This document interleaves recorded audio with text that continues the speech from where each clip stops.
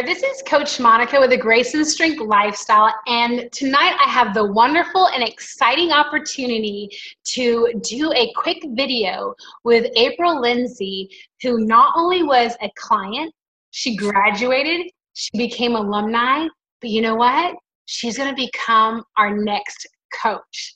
And so I'm so excited for her and this opportunity that God has given her. But we want to hear from you tonight, April. We want to hear about your story and all that you're excited about in regard taking, this new opportunity of the hat of a coach and all that God has in favor for you. So let's hear from you tonight, April. Hey, Monica. So excited. I can't begin to tell you how excited I am. I have gone around the Grace and Strength Mountain a lot, 3 times a charm, I guess, but this time it just clicked. And I think the biggest reason is I knew that I needed a lifestyle change. I couldn't keep looking at this as a diet. I mean, because a diet has an end, right?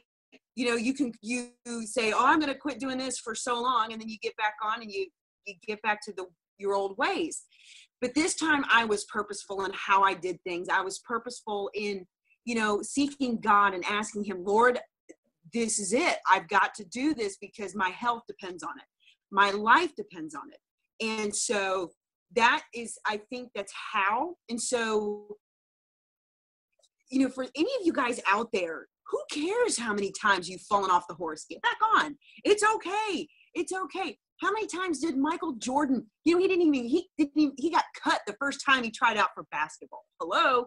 How many strikeouts did Pete Rose get? These are the greats. I mean, so who cares? Just get back on the saddle. And I'm excited more than anything to be surrounded on a constant basis by people who are going to speak life into me.